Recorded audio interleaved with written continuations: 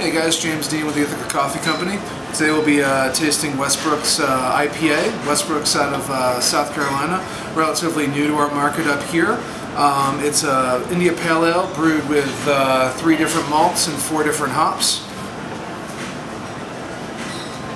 On the nose, fairly light, not aggressive, but it gives you a nice light citrus and a really nice pine notes.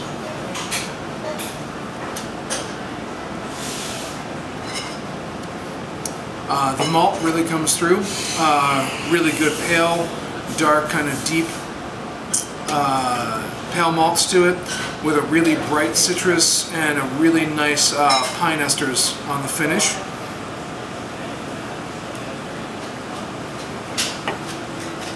Definitely really flavorful, almost kind of like a cross between a West Coast IPA for the citrus, but more of the East Coast IPA style for the pine, so a really nice middle ground for an IPA.